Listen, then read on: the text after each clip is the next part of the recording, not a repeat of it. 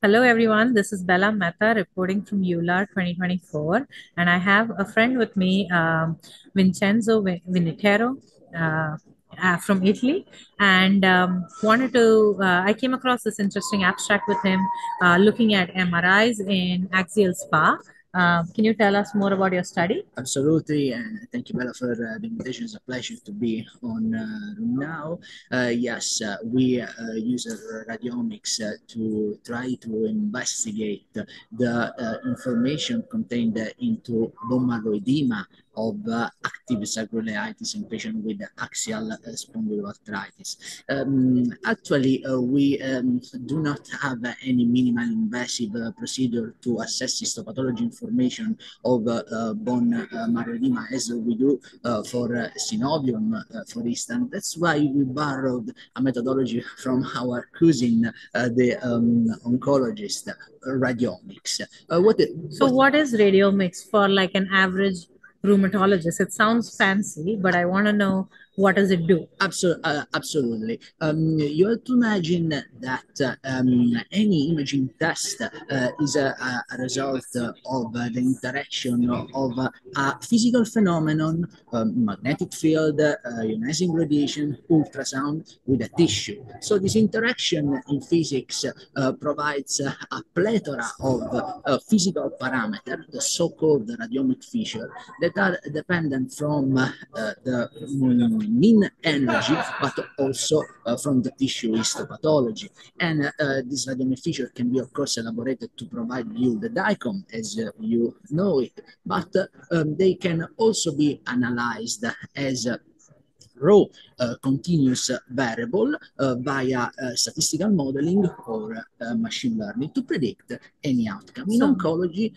so the sorry, DICOM images are like MRI images, yes, and you do statistical modeling with machine learning to do this. yes, on radiomic feature extracted by bone marrow edema segmentation in steer cells. Correct.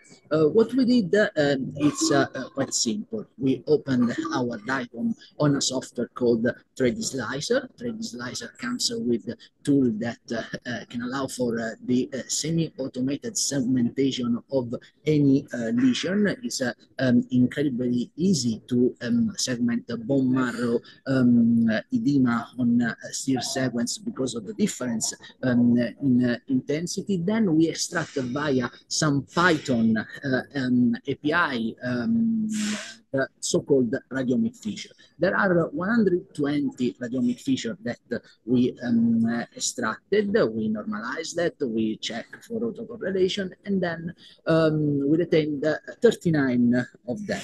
With that 39 radiomic feature, we build a very straightforward multivariate Cox regression model to try to predict TNFI discontinuation in patient with axial spondyloarthritis. We had a low sample size. This is a proof of concept study, but actually we found two independent predictor of TNFI, the discontinuation, the elongation and the sphericity. Sphericity is the roundness of the bone marrow edema, and the elongation is the ratio between the two principal components. So let's think to ratio between horizontal axis and vertical axis. Actually, we found that our model had a goodness of fit for short-term prediction. With the mid-term to long-term prediction, it fails. But we demonstrated potential of radiomic feature for predicting treatment outcome. For me, the most fascinating aspect of radiomics is that MRI, together with radiomic analysis, may serve as not only as a diagnostic exam, but also as a prognostic procedure. And the prognosis was within 3 months or 6 months? Actually, our our mean follow-up time was about 30 months. Okay, so it's a Yeah, pretty good time. yeah. So just using MRI features, extracting radiomic features, and there's a lot of studies right now talking about diagnostic potential, but yours is sort of, caught my eye because it's also showing prognostic, saying, Absolutely. will this patient be on a TNF inhibitor or not in the next few months? Absolutely. Is that right? Absolutely, absolutely. It's right. And actually, the added value of the full radiomic analysis is time saving, because this is incredible fast to do. The whole process for a single patient takes only 1 minute and 3 or 5 seconds. A time saving, and people who are not radiologically trained can also use this. Yes, actually, for semi-automatic segmentation, we also employ a dedicated radiologist, but I can swear that with the tool provided by the platform, the segmentation is quite easy to perform. That's great. So again, we've loved your work, Thank you so Vincenzo, much. and more to come. Any one last line that you would tell viewers to look out for the future? I think that we need to validate this data on external court before adoption. We have to compare that with SPAC.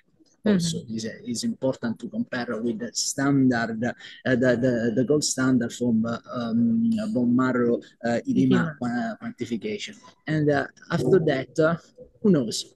Probably this could help as a rheumatologist. Yeah, well, let's get these into mainstream. And with that, signing off here from Eular, Bella Mehta. Thank you. And thank you so much for coming. Thank you.